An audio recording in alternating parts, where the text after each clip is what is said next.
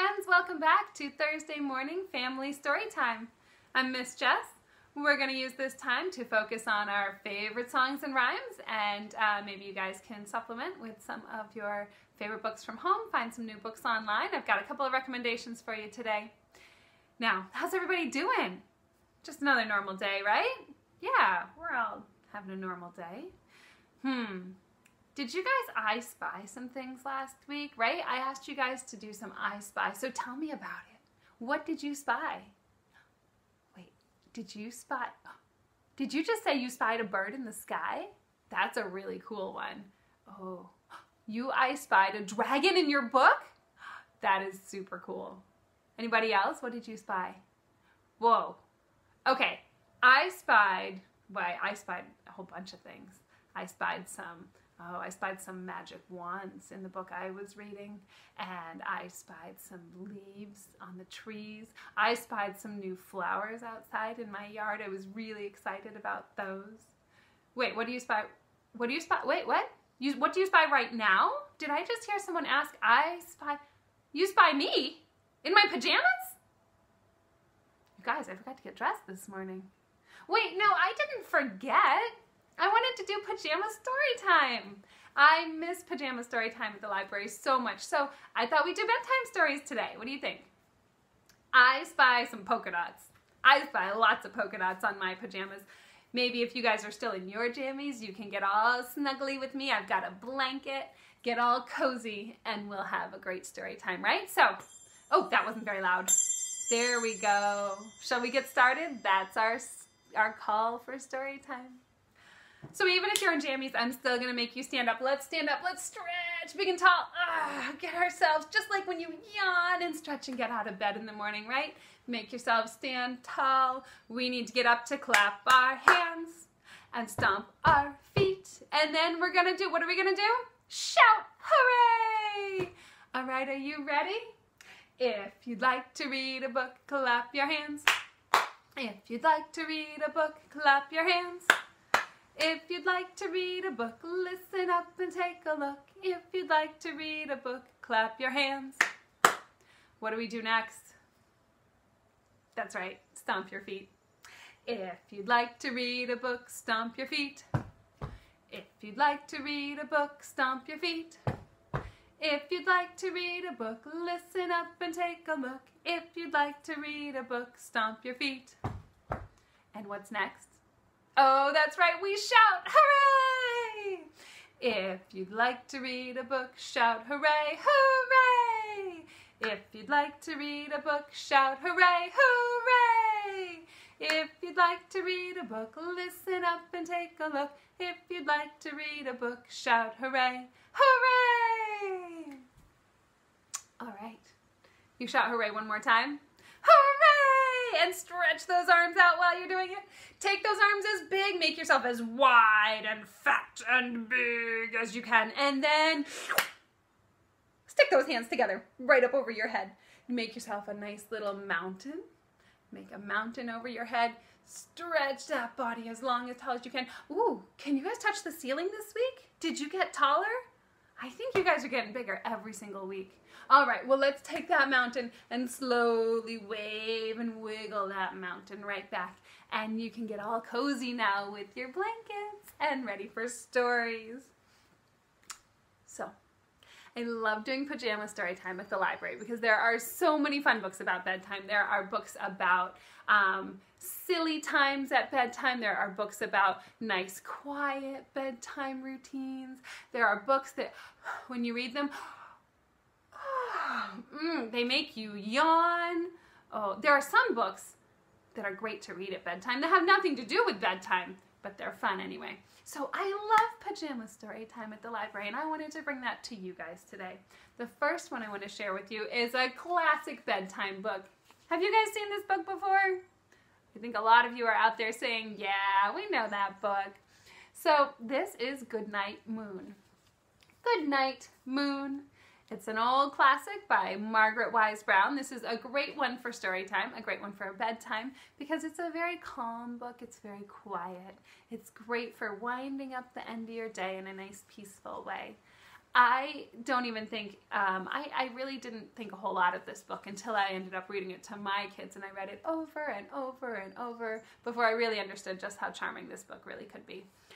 So grown-ups, if you've read this book 100 times, maybe it's time to read it 101 times and revisit this nice little one.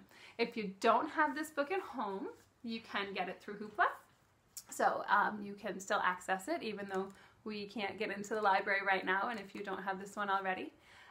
This is actually, we talked about I Spy, right? We just talked about that. This is a fun book. You can actually do a little bit of I Spy. Let's see, where's a good, this is one. This is a good page for it. So some pages are very simple, and instead of doing I Spy, you can just talk about and point to the things that you're looking at. There's the moon. Good night, moon. There it is. Maybe while you're at it, you could have a look out your window and see if you see the moon. But a page like this is great. Good night, light and red balloon. Good night, bears. Good night, chairs. So you can always take a page like this and look at this whole picture and say, where is the red balloon? And where is that light? So you could do a little I Spy even with a book like this. But you can always have a nice quiet bedtime. So if we want to do pajama story time, this is a highly recommended, excellent bedtime story. Now, another book that I love for bedtime is Good Night, not Good Night Moon, Good Night Gorilla. Good Night Gorilla is a book by Peggy Rathman. This actually takes us back again to what we talked about. We've talked about quite a bit lately, which are wordless books. This one is a pretty wordless book. There are a few words here and there. Mostly, I think they say, shh, because guess what? There is a gorilla, and he is up to some mischief. He is most definitely a mischievous gorilla. And what's part of what makes this story fun is that you can actually follow, you're going to track the colors as you go through this book too. So it is wordless, but there is, we've talked about before, following the pictures and telling the story based on what you see, but there is a lot going on, a lot of things to notice. So you might flip through this book and say, ooh, I see something pink here, and I see something pink there, and then you'll see what happens. So keep an eye out for the colors while you go through that wordless book. It's another really great one if you've actually got the book, but it is available as well on Hoopla. So if you have not, if you don't have the book at home available to you, you can check it out on Hoopla. It's actually available as an audiobook on Hoopla. So yeah, so that one's kind of fun. It's a wordless book. You can go through with your colors, and it is a very, very silly book. It is a little less calm than Goodnight Moon because this little gorilla goes on a bit of an adventure, but it is a lot of fun, and it does end up with some nice noisy snores and some sleeping at the end. So very highly recommended, also available through Hoopla. Now, a couple of examples of books that are not quite so calm and peaceful.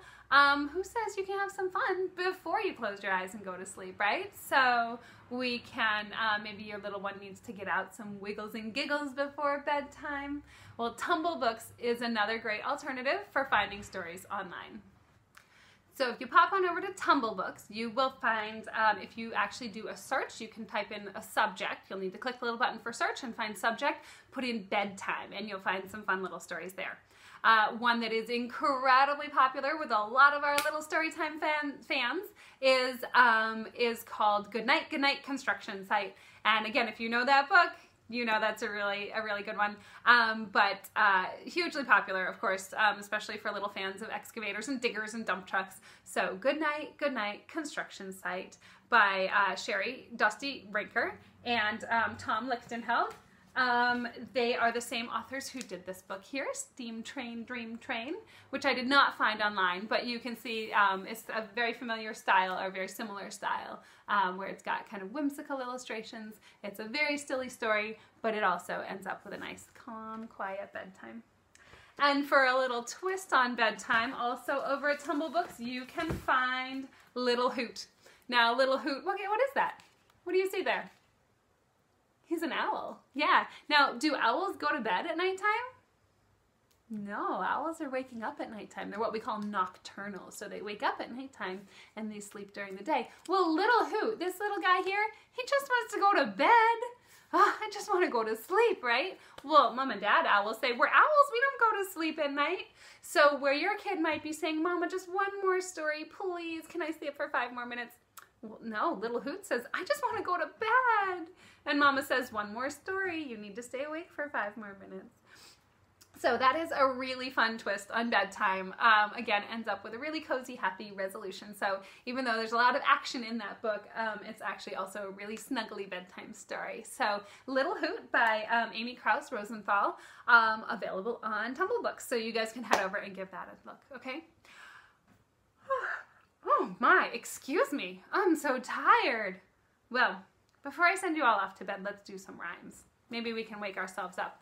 Time to roll our die. So let's do some rhymes. We're gonna do, ooh, it's a big one this week. I think we did this one a while ago. We'll do it again. I see 1, 2, 3, 4, 5, 6.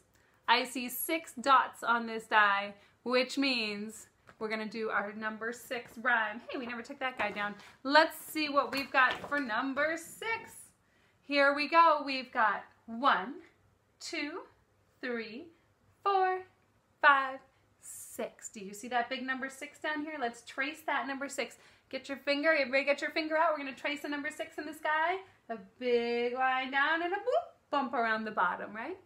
Now, what do you see on number 6? Do you see it's a spider. Did you see that spider? Oh my, it's a spider. Now here we've got a letter. What's that letter? Letter S. S for spider. It's even S for 6. So we have number 6 and a spider with the letters S. The itsy bitsy spider. I think you guys know that one. Let's get our little fingers out. Stretch them out big and squish them up tight. Are you ready? We're gonna make our little itsy bitsy spider and we're gonna climb. The itsy bitsy spider went up the water spout. Down came the rain and washed the spider out. Out came the sun and dried up all the rain. And the itsy bitsy spider went up the spout again. Now you might remember last time we did this, in addition to our itsy bitsy spider, we found a teeny weeny spider. We'll call him the teeny tiny spider. So can you take just 2 fingers, not 2 hands, but just 2 fingers. We're gonna do the teeny tiny spider in a little squeaky voice. Can you guys do that? I wanna hear you say, teeny tiny spider. Can you say that? Teeny tiny spider. All right, we're gonna climb him up too. The teeny tiny spider went up the water spout. Down came the rain and washed the spider out. Out came the sun and dried up all the rain. And the teeny tiny spider went up the spout again. Teensy tiny. Now we had our itsy bitsy spider. And we had our teeny tiny spider. Should we have a great big spider? Can you take both your hands and make a great big hairy spider? Now he's a big spider, so we need a big deep voice. Can you do that? Take your hands and make a great big hairy spider. Do I hear you doing that? Excellent. So let's walk him right up that spout. The great big hairy spider went up the water spout. Down came the rain and washed the spider out. Out came the sun and dried up all the rain. And the great big hairy spider went up the spout again. All right, good job with that one, guys. I love that song because of the variations we can put in it. So it's not always the same old song that we know. Now let's take our big old bowls and it's time for pancakes. So we've got our bowl, we've got our spoon. Are you ready?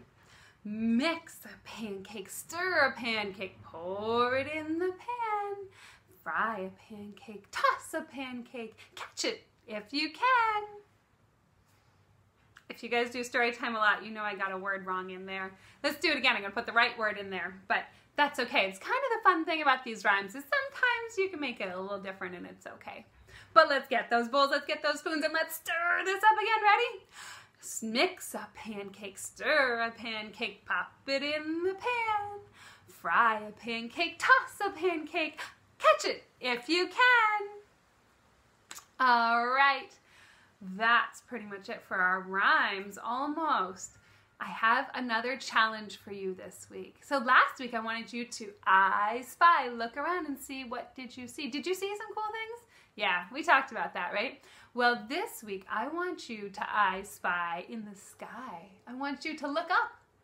I want you to look up and see what you can see. Normally when we do pajama story time, I like to end with wishing on a star. So, starlight, star bright, first star I see tonight.